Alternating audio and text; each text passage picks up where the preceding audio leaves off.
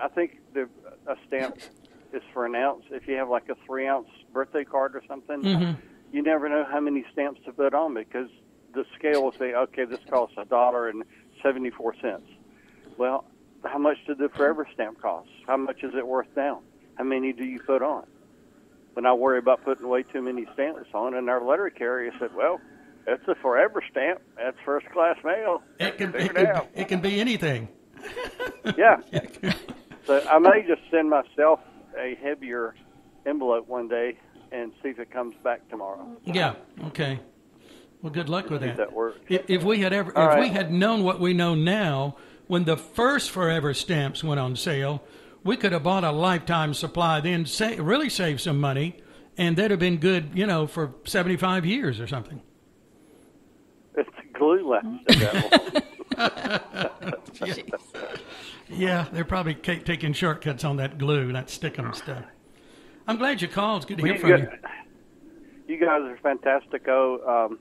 Enjoyed our little time the other day and looking forward to a repeat. And we will talk before then. Okay, yes, sure, you bet. All right, tell Ann we said hey. Tell Ann hello. I hope she's feeling good. She's making some progress now. Thank you. Good. She's making some progress. I thought that was feeling well. Okay, good. Well, hope she's better. She's feeling weller and weller. Good, good. Right. That's a law firm, isn't it? Yes. Weller yes. and Weller? Okay. Yeah. All right, keep listening to WING. Thank you. Love you guys. I love you too, Andy. Bye. Bye. Bye-bye. All righty, a friend from the past, a blast from the past. There we go, our friend Andy. All right, so we did the postage stamp thing. I'm going to lay that aside here. All right, now, Andy has joined us today, and you can too. Here's a number again. We're live this morning, and looking at the clock, it is 11:17 here on Monday morning. Right now, we're going to take your calls a little bit longer at 336-932-1881, 932-1881. Okay. I wanted to mention Heather, the nice, friendly person that I saw at Walmart in Mayodan recently who helped me with my purchase. She went above and beyond. She was friendly and courteous and knowledgeable and helpful and all of those words. So I always like to acknowledge good customer service. We said recently we had that somewhere, and I can't remember now, we're going to mention it on our next program. Remember where that was? We were so pleased with somebody. Was it someone at a restaurant or, boy, I wish I could remember now. Well, we had two really good wait people in Greensboro, one at Texas Roadhouse, one at Longhorn. Mm-hmm. Eating steaks. But that was out of the county, so... Yeah. It was somebody locally, but I do want to, from time to time, give you an opportunity to phone in on this program if you would like to tell us about a business. Give them a free plug if you've enjoyed their good service and what they provide or what they do for you. We could get in a plug for heat and air controllers. We had a issue here recently, and boy, they were Johnny on the spot, or is that Steve Underwood on the spot? And they, Well. Yeah, but Steve pretty much... They're always pretty responsive. Yeah, I don't know, does Steve really do that much? I think he does. I mean, well, he's pretty much the boss. Yeah, he's the boss. I can't remember, I don't know who were the two fellows. I've got their names in the file over but here. But he was so nice. I mean, he just... I'd have to roll across the floor to get it. Are you sure this is okay? No, I'd have the thermostat replaced. Yeah, and he was, wanted to make sure it was okay the way he did that, and you've got to paint around, it's fine, really. Are you sure now I can do this? And he was really nice. There were two of them. Yeah. If you'd like to tell us about someone you've enjoyed good customer service with in the area, let us know. Well, new Girl Scout cookies, a new Girl Scout cookie coming out. Have you heard about I put this on our Facebook page the other day, Fudgy Brownie. You're not big on fudge or brownie, so this would not interest you at all. They're called Adventurefuls. Adventurefuls. Chocolate. Well, brownies are okay. Yeah, they have nuts. chocolate cookies filled with a hefty dollop. You don't hear that word every day. A hefty dollop of caramel-flavored cream. Ew. And a hint of sea salt topped with a chocolate drizzle. Ew. You got two good words there, dollop and drizzle, all in the same sentence. Wow. Available in January next year. Number 1 Girl Scout cookie is? S'mores or Thin Mints? Samoas. It used to be Samoas. Thin Mints. Caramel Delights. Number 2 is Tagalon's peanut butter patties. Really? 3 Dozy Doughs. Where does peanut butter. Thin Mints come in? Thin Mints is number 4, since you asked. Wow. And then we have Toffee-tastic as 5, and then s'mores and lemon and shortbread, and that I thought finishes up. s'mores was number 1. That's Samoa's, the one I like, those caramel delights with the coconut. That's the same as s'mores. It's 2 different things, apparently. Yeah. No. According to what I saw on my Girl Scout Okay. post, yeah. Oh, I thought Caramel Delights used to be s'mores and they changed the name. No. Well, what's a s'more then? It's kind of like s'more.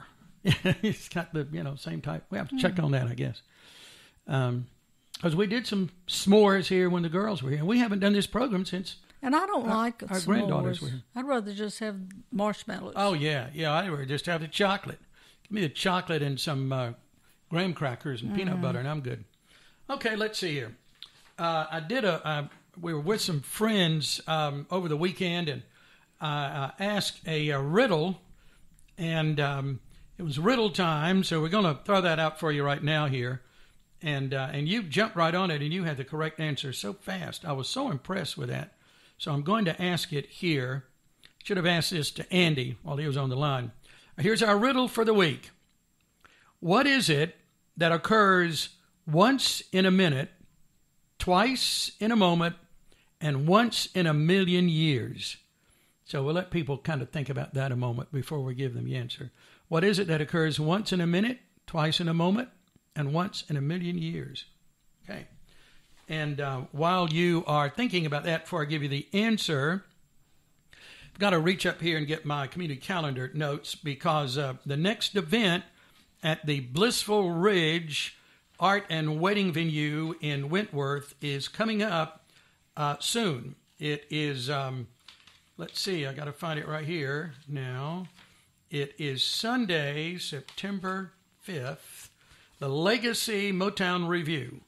And that's Sunday, September 5th at 3, doors open at 2. So I'm going to give Jarrett a plug here. Get more information at blissfulridge.com. Okay.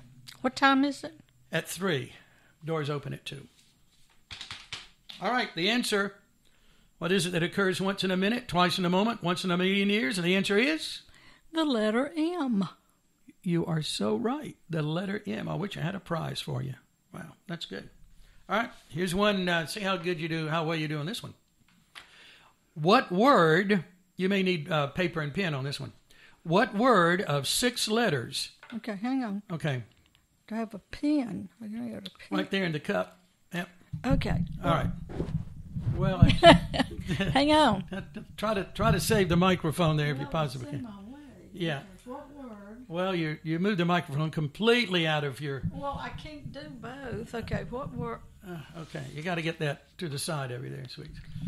Annette has completely rearranged. Well, you're not that tall. Well, how can I do both? There you are. Okay. I just thought you might have a figure. What word of 6 letters contains 6 words besides itself without transposing? Okay, what now? What? Tell me again. Okay. What word of 6 letters? This is a word has 6 letters. Uh-huh. It contains 6 words besides itself without transposing. In other words, the word has all of these words in it. There's a word of 6 letters. Mm-hmm. Mm-hmm. And it has 6 words in it. Correct. Besides itself. So that makes 7, counting the word. This is a good one, isn't it? Not quite as quick on that as you were with the letter M. All right, you want me to give you the answer here?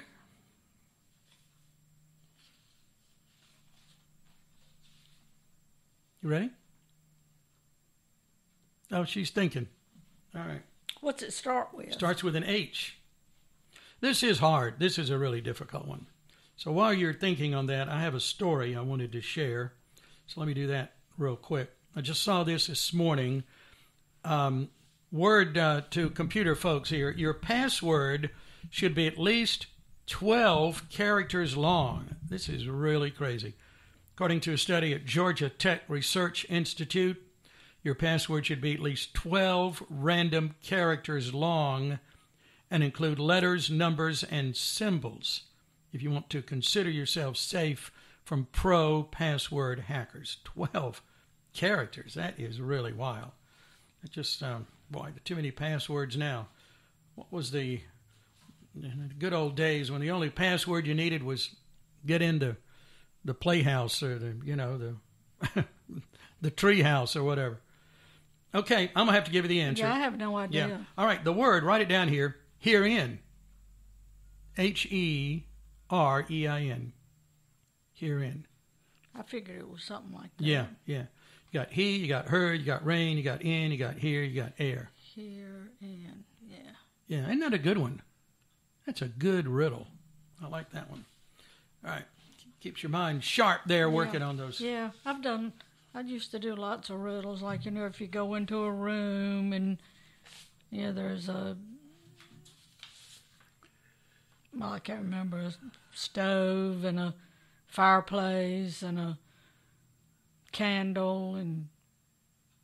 Oh, this is going to be good.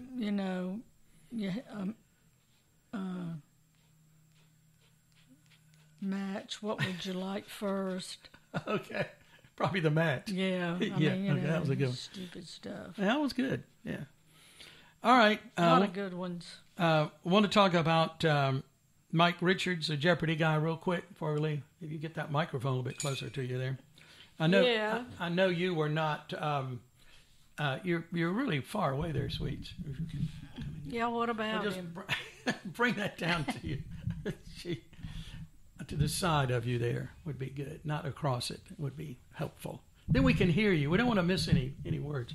There? That's good. That'll work. Well, he was the host, named the host, but now he's out.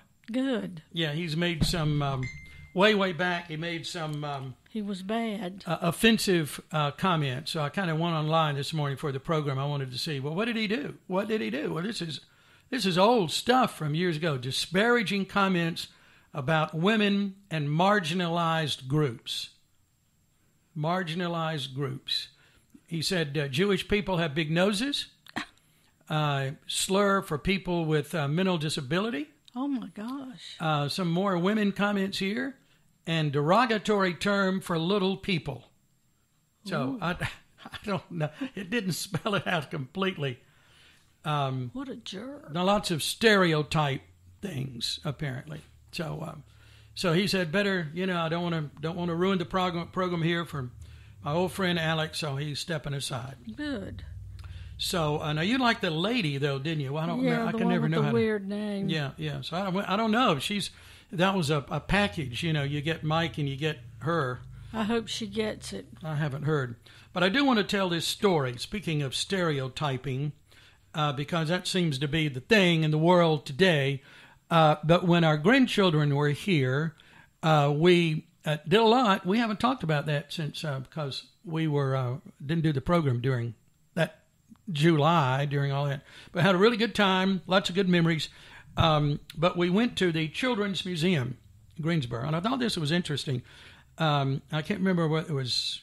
Might have been Addie or Leah, because Ella didn't go on that one, but... Anyway, so we were there outside in the whatever that is, all the outside stuff.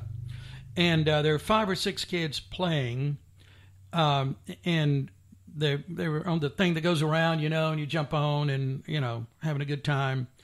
And I was with, I was probably 15 feet away, and I heard this little boy saying, it looked like he might be about 7 or 8, "You're stereotyping me." Remember that? Yeah. And the little girl said, "What?" I don't think she'd ever heard. She didn't know what he was talking about. He said, "You're stereotyping me." Now, I have no idea what went before that you know,